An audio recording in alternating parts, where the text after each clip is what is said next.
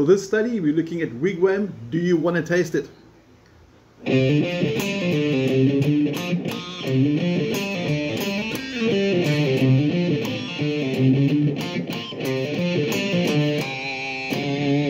Now I'm hoping you might recognize it from the series Peacemaker with John Cena. It's the intro tune, the intro theme. It's a really cool riff. And let's focus on what we need to learn, starting with the tabs. I'm assuming you do have a copy of the tab in front of you. If you need a copy of the PDF with the tab and everything, just drop me a WhatsApp. I'll be happy to send it to you. And we're starting up in little groups. So our first group of 7 notes should sound like this. Okay, slow motion, let's break it down. I'm using largely my first finger for the 3s and my ring finger and my third finger for the 5s. So slow motion, we're going to start with a pick and a hammer on. And you can see I pick the 3 and I hammer on with the ring finger, so you don't pick that 5. Then there's a very small movement with the first finger down to the 3 on the 4th string, crosses back to the 5 on the 5th string, and then the ring finger jumps down very quickly, small movement, down to the 4th string. So slow-mo. Then maybe a pull-off from that 5, and you can see, pulls off, and back to the 5 there. So the whole group of 7 notes, slow-mo, should sound like this. 2, 3, 4, and... Now you can hear there's a little bit of a pinched harmonic as well, so I'm going to quickly focus onto my picking hand to show you the techniques we can use for that. First of all, on the pick, I want very little of the tip sticking out, so this will be very, very bad. It's going to hook the string. So you're looking at about, say, 2 to 3 millimeters sticking out, which forces your thumb to get really close to the strings. You can see my thumb is actually resting on the strings. What I also want us to notice is small hand movements. I'm going to play through the riff and just watch how small the movement is over here. And then for the pinched harmonic,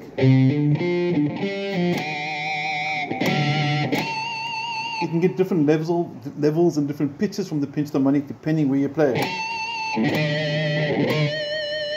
And the trick for the pinched harmonic is, first of all, you're picking really hard, so I'm very aggressive with my attack on the string.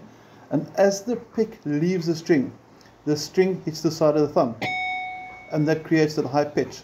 But to let that high pitch work, I must take my hand off. So it's very close, and you can actually see the thumb still resting on the string above to keep it quiet. So it's a very, very small movement. Okay, well that's enough for the pinched harmonics. We're going to go back to the next phrase. And the next phrase, just 3 notes going 3, 4, 5, which is called chromatic. Chromatic is when you run from one fret to the immediately next fret and next fret. So this is chromatic. And it goes 3, 4, 5 using fingers 1, 2, and 3. So if I attach this 3, 4, 5 to the first riff, it sounds like that. What I want us to keep in mind as well is very little hand movement. So we don't want the hand to go away. That'll be very, very bad. So you don't want this. That's a lot of movement. You can see it's very, very small movements. Like that. And then the last 2 notes of that bar is simply the 3, which a pinched harmonic really sounds pretty sweet on the last 3 as well. It's the 3s on the 4th string. And if you listen to the original bar wigwam, you can actually hear the guitarist pinch the harmonic it quite a bit over there. Okay, and the entire first bar should sound something like this: 1, 2, 3, 4. So it's a nice combination of palm damping, pinched harmonics, etc., etc. Now onto the next bar, the first 7 notes, exactly the same. But the next group of 7 notes is going to sound like this. It has slides, and then puts the first finger there, slides back, and then jumps to fret number 5, pulls off, and ends on the 3. So let's take it again one more time with a bit more sort of thorough breakdown. You're starting with your ring finger, finger number 3, on the 4th string. You're sliding up to fret 7 on the same. And you'll notice that when I do the slide, I don't pick. The slide creates the sound.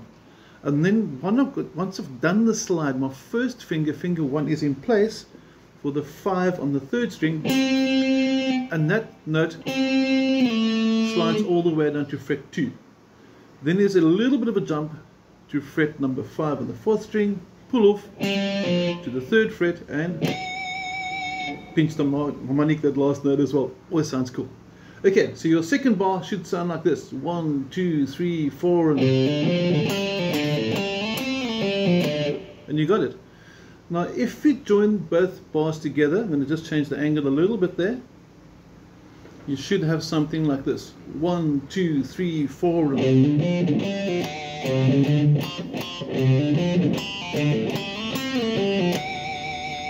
and there's your first top line, first and second bars. The third bar on the next line is exactly the same, so you do this all over again. Pay attention for those palm dampings. And then the very last bar, bar number 4, starts the same and just plays the 3 and 4 by itself. So let's take it the whole way through together. Are you ready? 1, 2, 3, 4,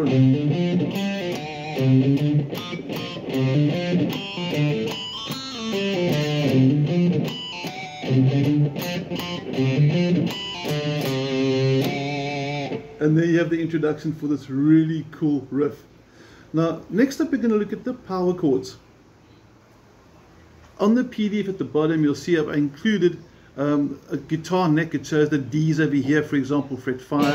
It shows B flats over here, fret 1. It shows the F above on the 6th string, fret 1. Shows your C's over here. And then interestingly enough, the B flat can be there, or it can be there, and the A can be here, or it can be open.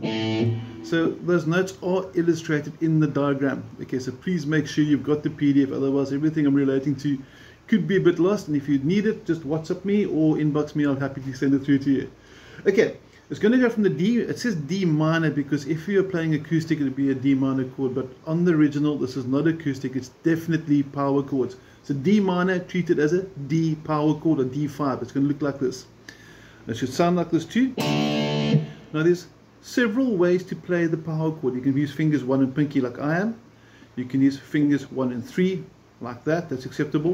Or you can use 1, 3 and 4, but not the middle finger. Sorry, don't take that personally. Okay, so middle finger out the way. This is my preference. Lots of guitarists like that, and some guitarists also like this. So 3 ways to play the power chord here. Now it's going to go, and it's going to go from the D, which is fret 5, down to the B flat.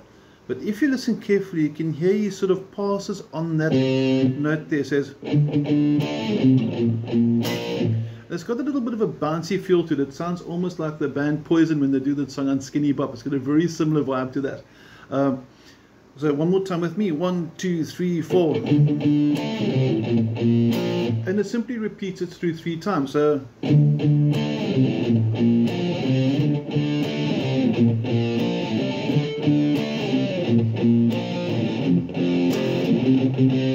at the end of it there, he's got an F5 which is over here, and a C5 which is over there. Now, I don't want to get too much into the power chord section of this, because the power chords really are the easy part. The fun part is the... That's the part I love the most. Okay, but the rest of the song really kicks ass as well. It's a very, very sweet song. So, see how you go with the power chords? The diagrams are there. I've given you enough sort of hints on that. On the strumming quickly for the power chords, I'd just like to re-emphasize the palm damping.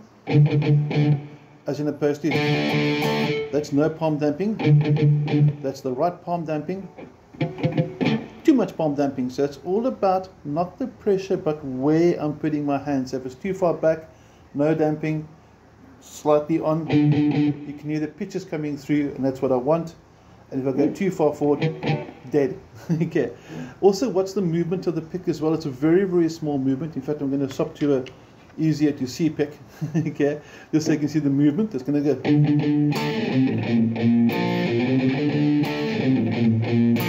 So when I want to get that accent, the louder part, all I'm doing is I'm lifting that palm. Can you see my hand sort of twitching at the back there? So it's, when I want the chord to ring, I just lift up the palm, very small movement. And when I go to the F, obviously it goes up a string. And I'm not playing more than 3 strings for when I want the accented chords too. So that's it. It's a super easy song. I hope you enjoyed it. The riff is really, really cool. Any questions, drop me a WhatsApp. Happy to help. Otherwise, have an awesome, fantastic day. Take care.